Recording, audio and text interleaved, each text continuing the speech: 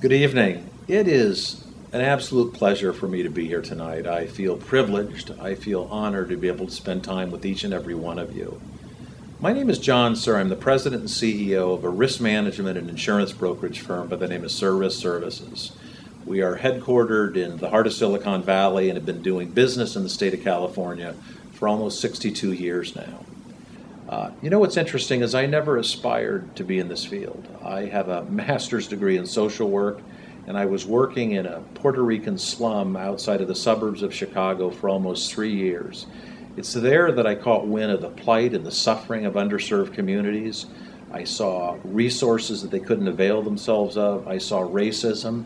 And ultimately, when I decided to get into the insurance industry, one of the reasons we developed a nonprofit arm was from the pain and suffering that I endured during those graduate years. I do want to thank Michael Chan. This is the 42nd year gala event for Asian Inc. I think under Michael's leadership, the underserved minority community has gained access to resources, helped with personal empowerment, enabled people to grow healthy and prosperous businesses. A special thanks to the MBDA for the partnership that we enjoy.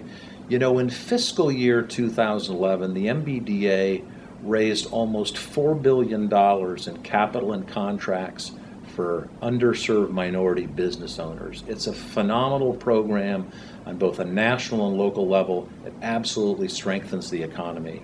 Obviously, I want to express my deep appreciation and thanks for MBDA acknowledging me with the Access to Capital Award for 2013.